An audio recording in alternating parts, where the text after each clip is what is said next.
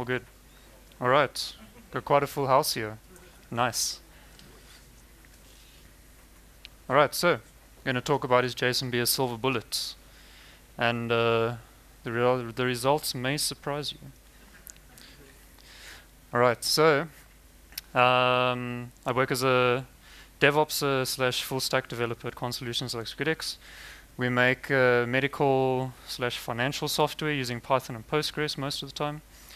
And we really like Postgres, maybe a bit too much. There's my little Twitter screenshot there. If you guys want to follow me, don't know why you would, don't do anything.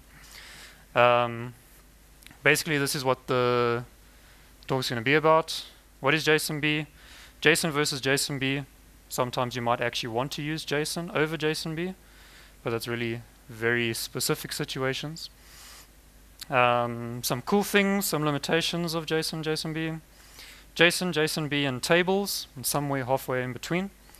When you could use JSONB, when I think maybe it's not such the best idea, and then some conclusions. Right, so what is JSONB? Just imagine JSON, but you can query it in a database. It's amazing. First introduced in 9.4 and then JSONB in 9.5.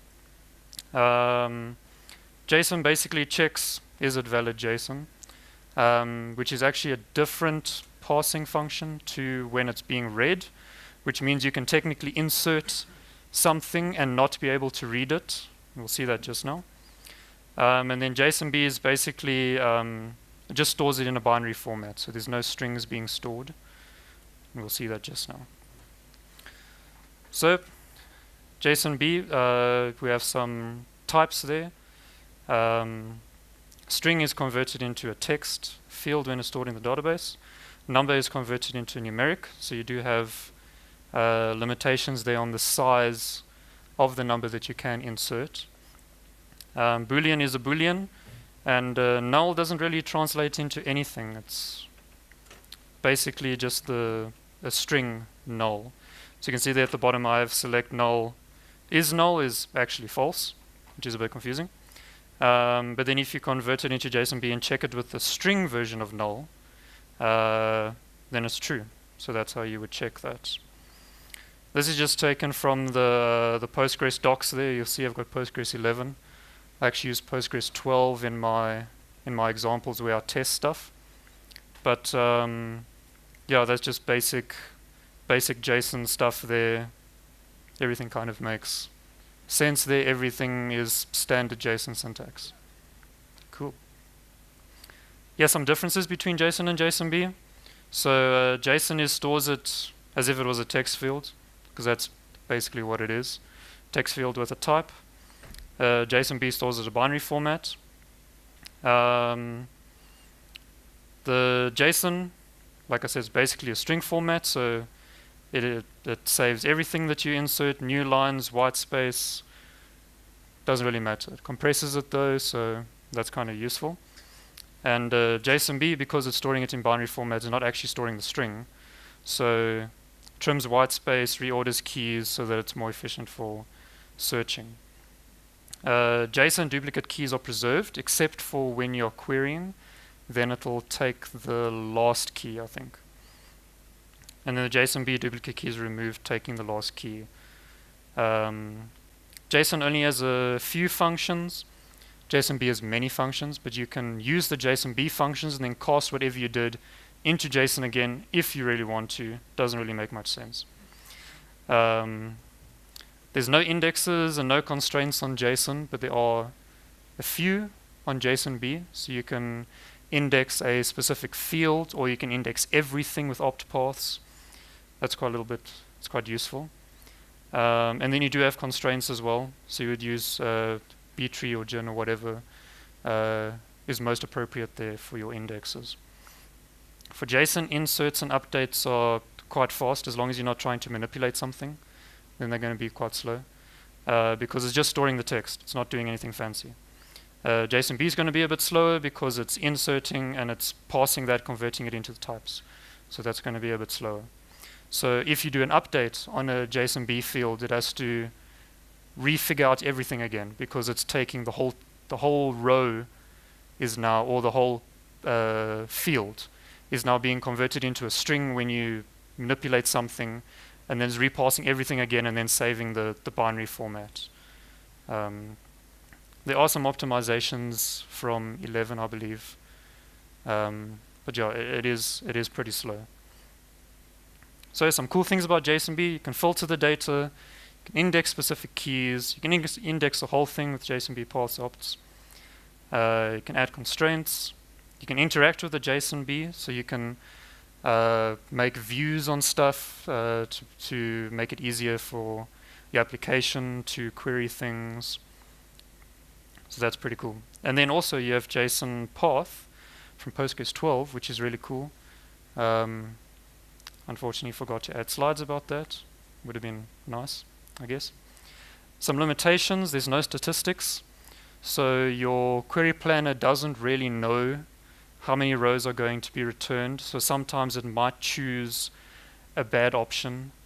So it might choose to do a different sort of scan or something, which is not ideal. The concat operator, so you can take two JSONBs and concat them together, but that's only on the top level. So it's basically doing a string concat and then figuring out everything afterwards.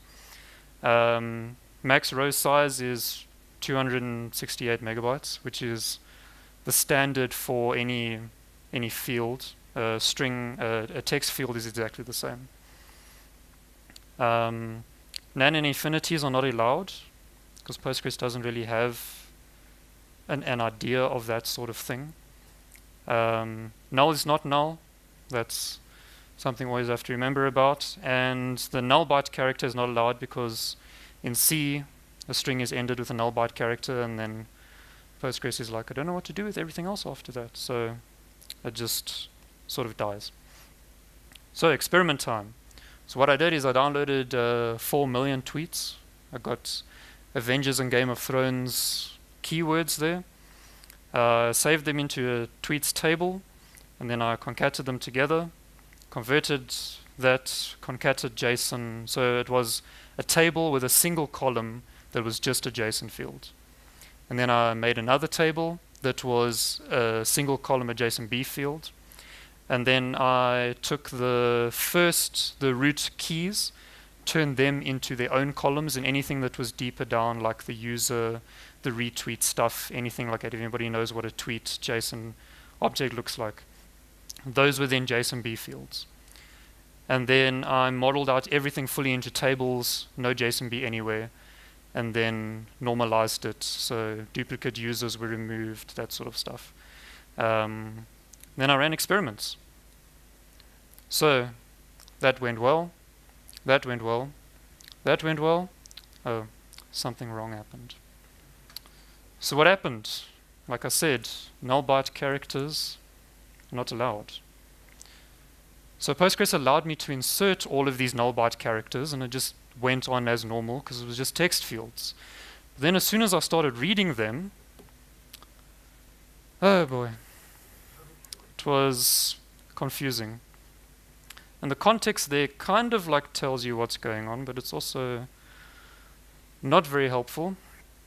So after a while, I was like, okay, let me remove all of these null byte characters. And then I got another error.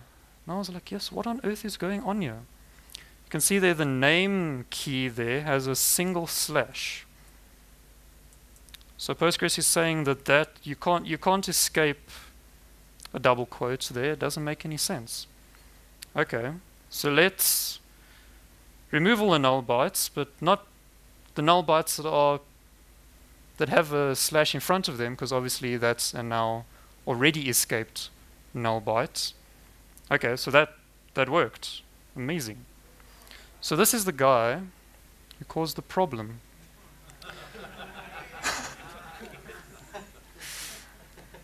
So, well, what did he have to say? Woke up early to see Endgame again. So that was interesting. And it took 1 minute and 49 seconds to find that. All right. Unfortunately, this Twitter account doesn't exist anymore. Otherwise, I would have reached out to him to put his tweet there. So everything After having 2 failures over there worked, we've got our fully tables recognized. Okay, so experiment time. Those are the basically the things that I changed in my Postgres config. Then I installed Postgres 12 and 1804. I made a Python script that runs each query 5 times and 4 of them concurrently. And then all of the values in the slides are averages without the min and the max values, so heated up the cache a bit, and then if anything was weird, maybe some other query stopped and then this query went through quickly, it was sort of ignored. But I show a graph of all of the queries together so we can see. All right, science. Okay, so here we first start with the table sizes. JSONB is of course a bit bigger than normal JSON because of the type conversions. We're saving extra information there. The numeric type might take up more space than a normal number, which could be 2 or 3 characters. And then the interesting one was the mixed normalized. So that's the one where I took the root keys and turned them into columns. Not exactly sure why that one is so much bigger, but it was really interesting. But there we can see the place the tweet and the user there table takes up not even 5 gigs, which is half the size of storing it in just pure old JSON. So here we start with the first query, trying to find our favorite guy there. So sort of expected, except for the normalized one, which for some reason took a very long time. And the theory with that is that there's a lot more, because the table is so much bigger, it just takes longer just to go through there. So you're using up more RAM, maybe caches are invalidated or whatever. And that's why it just took longer. It's like the only theory I could come up with for why that was slower. Here's the runs. For some reason there, our JSONB friend had a very slow query once. But yeah, most of the other ones are pretty much together. Good grouping. So this is what inspectability is also quite important for developers. So if you need to go and add a column, check what type something should be, all of that sort of stuff, it's really helpful to be able to see there at number 3. You can see that's fully modeled out all of the columns with all of their types, and you can quickly as a developer just go psql/d table name, get all the information that you need to know. Number 2 is a bit more helpful. That's the root keys there having types at least. But some of the stuff you don't know what you're going to expect. And there with the JSONB column there at number 1, it's what information do you have there? You have none. So what you're going to have to do, you have to select a few, try and see some patterns. Hopefully all the keys are there on the new version or whatever, and hope that all the data is correct. So inspectability is important. So yeah, it's better. The more information you have, the faster you can get out updates, the less mistakes you're going to make, that sort of thing. So that's also important to know. So maintainability, all of those queries there, we're getting stuff there that might be null in the JSONB in the mixed, but and then in the tables I can see that the projector isn't the highest resolution, but it's a lot nicer to be able to see the columns coming through there. You don't have to give something a name because it already has a name if your application uses the name of the column. Yeah, and it's a lot easier to see. So that's the runs there. As you can see there, JSON is the slowest, the mixed one coming in second, and the table's winning. And there's quite a big difference there. You can see 3 minutes versus 12 seconds it's quite a big difference. These are unindexed, of course, there you can see. Unindexed. There's our runs. For some reason, JSON, I didn't include JSON in this because there was just not enough space to see everything. There, JSON giving a few random, very slow queries, and then everything else pretty much grouping together quite nicely. Okay, so now we're going to do some updates, but first we need a story time. So it's Friday the 13th. Jason wants to go home. And his boss sends him a link to a tweet that he made. And this asks we push to production on Friday because we promised the client that we would. Amazing. By the way, follow this Twitter account. It's pretty funny. But Jason made a mistake. His script to scrape Twitter saved everyone with less than 1,000 followers with 200 too few. So let's have a query to fix Jason's mistake.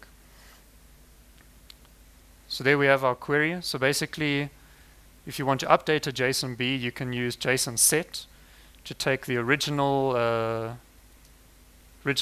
field that you had, update something that you wanted to update, and then you set it back to the original. So you're rewriting the entire row, which could be quite large. If you're taking a tweet into example, there's a lot of information saved inside there. The next one, of course, is we're going into the user, key there. So that's another JSONB field. And there, the tables one, we're just updating the user table, which is much less to be writing to disk again, and much less reading. We don't have to cast like we have to cast our types into integers again with the mixed in the JSONB. So that saves a lot of time. And then when we get to the index queries, this is basically the same. All of the time is spent basically writing to disk. So here's our groupings again. This time JSON did a bit better with its groupings. There the table's way down at the bottom. But everybody tells me every time I say that JSONB is slower than tables, actually, you have indexes. So let's make some indexes. All right. No idea why making an index on JSON is so slow. I guess probably because it has to load everything in and then try and parse it all, whereas maybe there's optimizations with JSONB, it already being in binary format. But yeah, it's quite a big difference there. And this will have an impact on your insert times, because this is now an indication of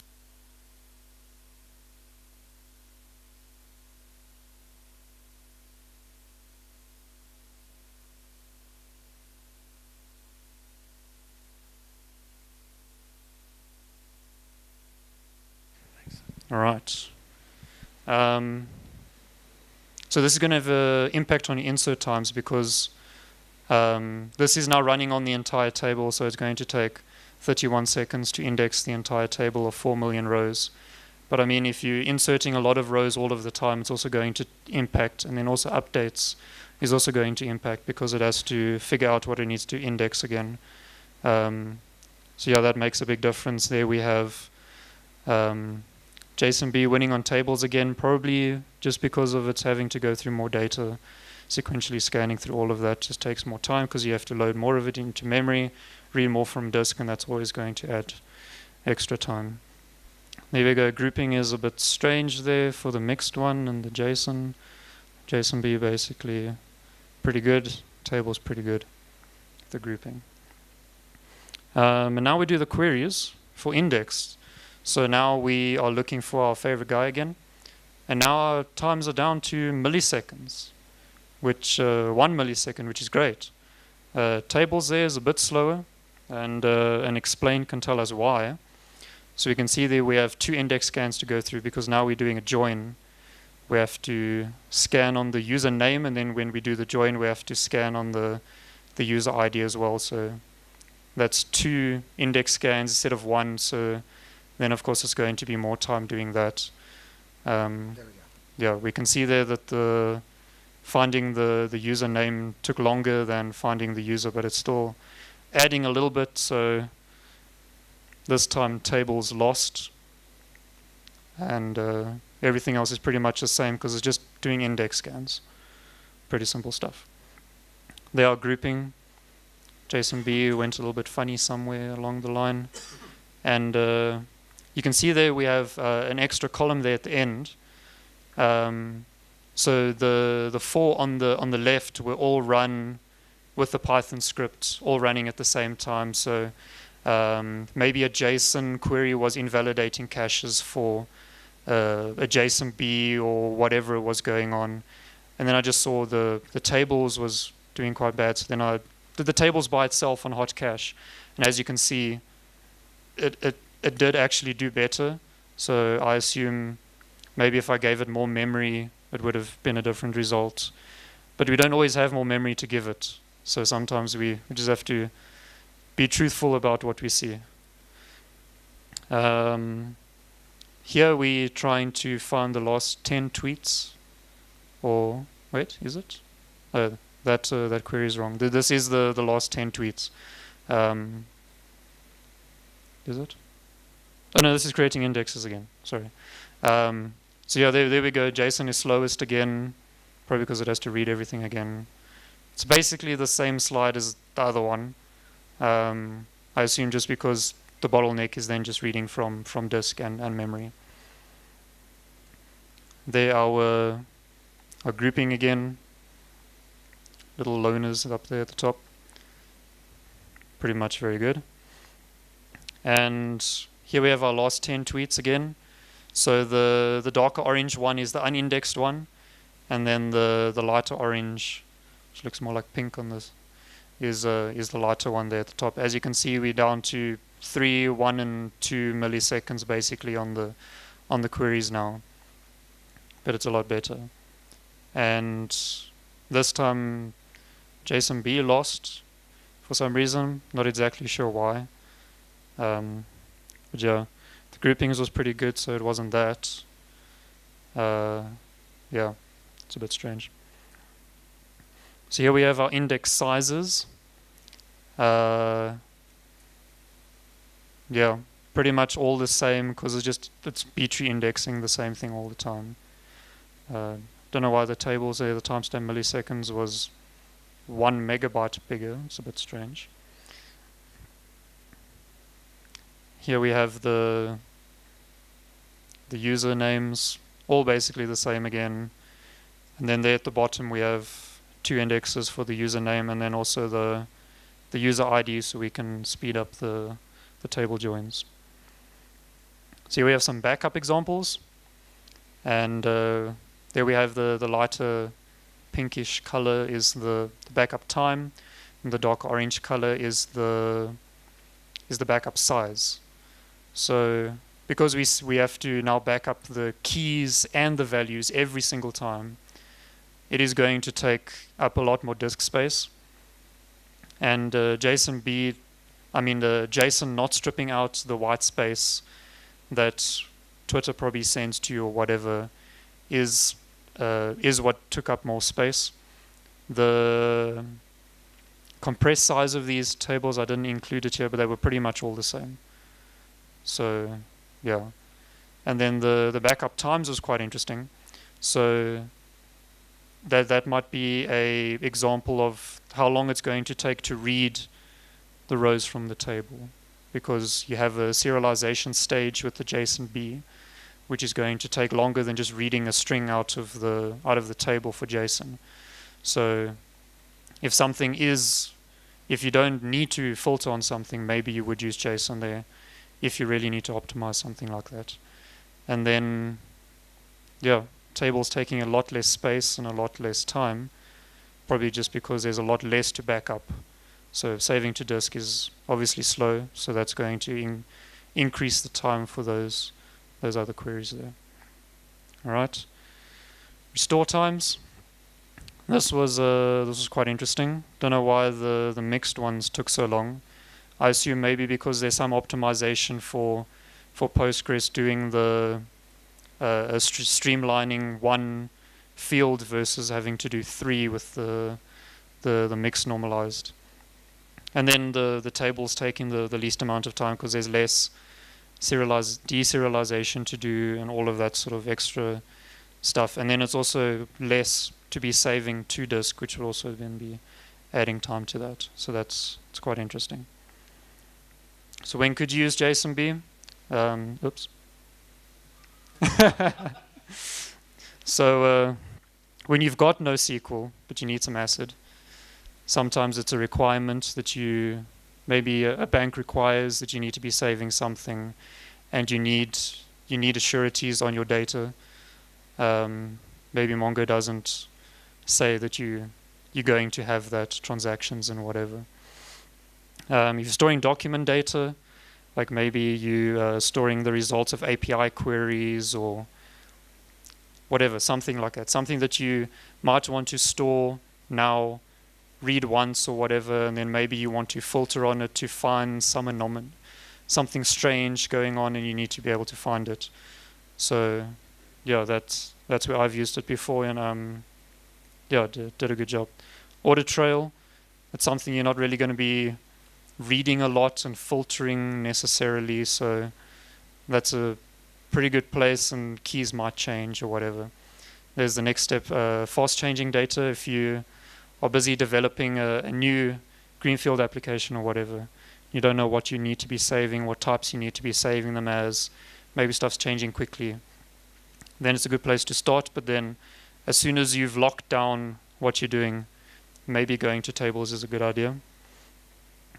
If you have lots of optional keys, maybe if you have saving a user's settings or something like that, you just want to filter out all of the, if the user has like 200 different settings, you can't have 200 columns now to save all of that stuff. That's going to be, most of them probably null or false or whatever, and that's going to be quite bad to be querying from that 200 columns. When using it as an aggregate, this is quite interesting. So if you're using a language like Python or something, Python dictionaries is like class 1. So if you give Python a dictionary, it's as happy as it's going to be. So if you have an aggregate, maybe you have aggregating and then something might be changing. Maybe you have a user table that you're joining onto and something might be changing the user table. Then you can put an array there and use JSONB as an aggregate. I really like that. And if you have JSON data and you quickly need to do some queries, maybe you need to transform the data into something different, change some types around, whatever. But the quickly there you can see is in bold. So yeah. So when I don't think you should be really using JSONB, we need to filter the data, because that's as you can see in our examples, it's adding a lot of time filtering through the data. If you do know exactly what you're going to be searching for and creating indexes for everything, then I guess it's not really that bad. When you need indexes, because if you're creating indexes, now your data is probably rigid, so you could probably put at least some of it into a table that you could join on maybe. If you need constraints, again, maybe your data is becoming rigid, so then you could put some of it into tables. When you need a key value store, maybe JSONB is a good idea for that, but maybe also something different like a Redis server or something would be better suited for that type of thing. When you could use a table, of course that one's pretty self-explanatory. We can see a lot of the times tables did a lot better than JSONB did. When people need to know what's going on, that's also kind of important. If you're just throwing stuff into a table and everything's just sticking there, the developer's going to be getting random stuff being null and missing keys, and you're going to be putting if nulls in all of your queries, and it's just going to look ugly and it's not fun. And then when you need to store a lot of data in one row, of course there was the 268 megabytes limit on the JSONB field, which is the same for any field. But yeah, a row can be a lot bigger than that. So conclusion. Programming, like all other engineering, is all about compromises. So there is no absolute answer. If JSONB is working for you and then you're happy with that, then you should stick with it. If it's going to take too much time to go to tables, but you should really consider it, then that's at the end of the day your decision. But we should do our best to assess the options. Maybe have someone take a week to model out some stuff and see if it's going to increase speeds. because of course the client doesn't want to be waiting there 10 minutes for something to happen. And there's all of the everything on one slide. There I included the JSON as well, which is compressing a lot of the stuff into the top because it's the slowest most of the time. So now I just took it out, and then there is basically what we want to know. So you can see there a lot of the time JSONB in the mixed with the losers, and then tables was the winners, except for in that one case there, finding our best friend in with the indexes. So yeah, that's basically it.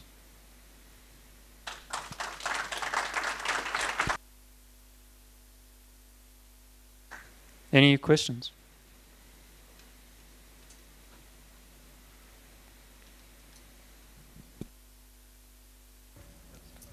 Doesn't seem like there's any questions. Cool. Thanks, guys.